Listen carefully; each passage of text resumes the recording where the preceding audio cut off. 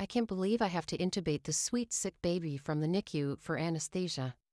I've never done that before. What if I mess it up? Oh, hey, I see you're working with me today.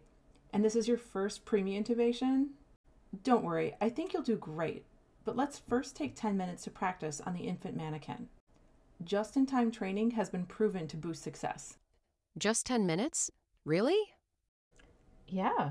A randomized trial published in the BMJ in December 2024 showed that trainees who received this focused coaching had a 91% first attempt success rate compared to an 81% with standard training. They looked at 153 trainees and 515 intubations. That is a big difference. What I like is that it also reduced cognitive load and improved overall competency. The APSF website even summarized these findings, emphasizing how critical coaching is in high-stakes procedures. I knew she was ready. Patient safety starts with preparation.